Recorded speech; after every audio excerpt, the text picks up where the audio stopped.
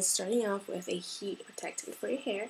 I like to use Treseme's Heat Tamer Spray, and I'm almost out of this. If not, this could be the last thing. So just hold it a little bit away from your hair and spray. This is the last bit of it. So I'll just go here.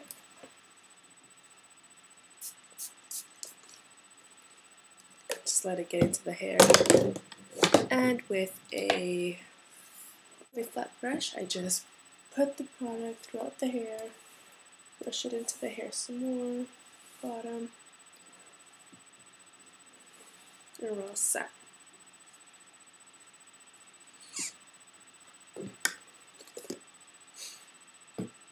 Okay, so anytime you're doing your hair, it's always best to section your hair.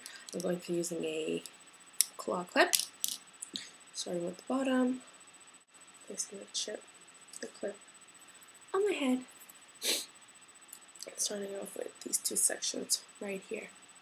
For today's hair tutorial, I'm going to be using my Chi, and it's the limited edition encrusted crystals one. I like this one because it has tourmaline and titanium plates. It's just better for when ironing your hair, and it doesn't burn your hair as much as the other ones do. So just grabbing a little bit of section here, and then section top of your head, working your way to the bottom, and then twist. Now, see how I have a little bit of curl here? I like to do that with my straightening iron. I like to just twist a little bit and release, and then that's how you get that little curl at the tips. That's that. This side, same thing, just 1 inch hair. Put the root as much as closely as I can, and just look at the bottom and getting that curl so that your hair doesn't look as dead. See? Now you're going to do this throughout the rest of your hair until you're done.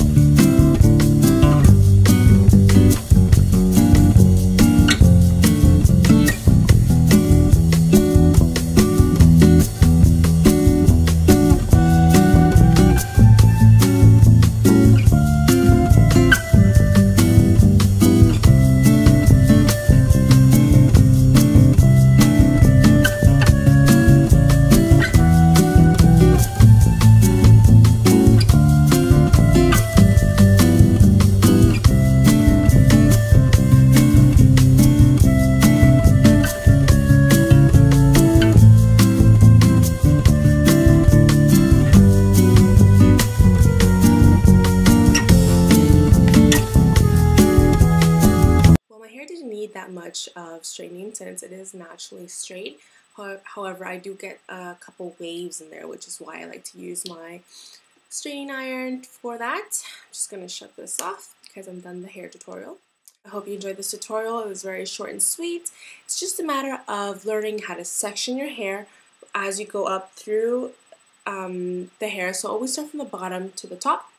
And just learn that, you know, don't place your straightening iron in the same section for more than a split second. Like, try and work your way through the root of the hair down to the end, because that will avoid damage to your hair and loss of hair strands. Secondly, if your hair doesn't grab that shine like mine does, because this also provides shine, then just go ahead and spray your shine at this point. besides that, I just did this makeup tutorial, this eye tutorial. So if you'd like to check it out, I will link it down below, or it will be right here as well. So you can go ahead and click that. Oh, if you're wondering what lips I'm wearing, what color of all my lips I'm wearing, it is Maybelline's Vivid Rose. It's in their Vivids collection. I have a little bit more, and it looks like this. It's beautiful, especially right now that it's Valentine's Day weekend. It's great for a date night look as well. Well, I hope you enjoyed this tutorial, and I'll talk to you soon. Bye. Give this video a thumbs up and subscribe for more videos.